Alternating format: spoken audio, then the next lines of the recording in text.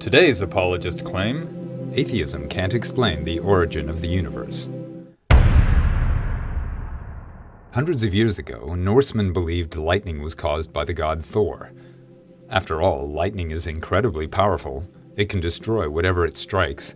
Humans couldn't even come close to creating it.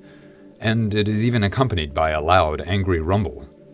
What else could lightning and thunder be but Thor expressing his anger and power? What better evidence could there be for the existence of gods? We now know such reasoning was faulty and that lightning is actually created by natural phenomena, no god needed.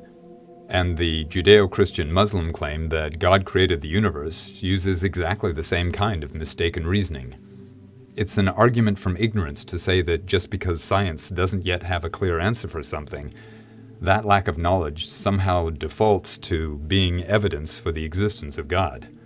That's a logical fallacy.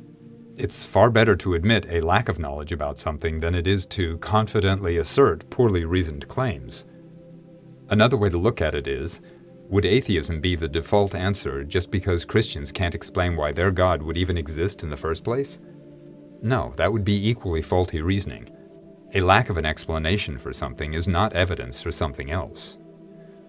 Thus, the only rational answer for why the universe exists is, we don't know. Any other claim is speculation, although science does have some good hints as to why our universe exists. Theories in physics predict the existence of such things as parallel universes, multiple universes, universes created by black holes, and universes created by quantum fluctuation. And none of them even suggest the existence of an intelligent creator God. Science has a long history of proving that phenomena that were originally assumed to be supernatural in origin actually have a completely natural explanation. And the opposite has never turned out to be true. Never. That should give one pause in assuming that anything science cannot yet explain should default to the supernatural. Assuming a supernatural origin to any unexplained phenomenon, when there is as yet no credible evidence that anything supernatural even exists, is simply not rational. It's a violation of Occam's razor, which is the idea that if there are two competing explanations, the one that requires the least speculation should be favored. Furthermore, even if we had no plausible scientific explanation for the origin of the universe, one would still need to provide credible evidence for the existence of God. Theists have been trying to do this for thousands of years without success. They can't even provide valid evidence that a non-material mind can even exist. All the credible evidence we have points to minds being an emergent property of brains, which inherently require material spacetime to exist and function. One of the biggest objections to scientific hypotheses concerning the origin of the universe that theists make is the claim that you can't get something from nothing. But there are two problems with that claim. First, when physicists refer to something from nothing, they typically are not referring to the absolute nothingness theists imagine existed prior to our universe appearing.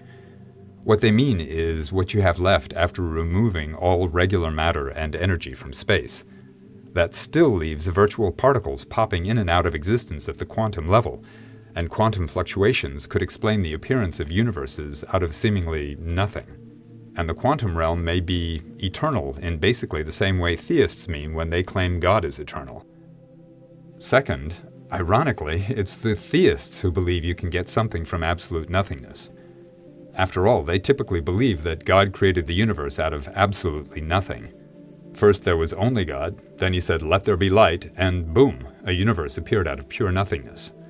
So if the theistic explanation for the universe is valid, then the aforementioned scientific hypothesis is equally valid. More valid, actually, since there is no credible evidence that God or even the supernatural exist. Whereas we have clear evidence that the quantum realm exists and that virtual particles can indeed pop in and out of existence. It's possible our universe is the result of a similar type of fluctuation, only vastly larger. Having said that, the reason atheism can't explain the origin of the universe is simply because atheism is only the lack of belief in gods. It doesn't seek to explain anything. If you don't believe in poltergeists, do you need to have an explanation for how that book fell off the shelf? No. But most atheists believe that there is a natural explanation for the existence of the universe. and hypotheses and theories in science provide reasonable justification for that belief. It's certainly better justification than the baseless claim that God spoke the universe into existence out of absolute nothingness.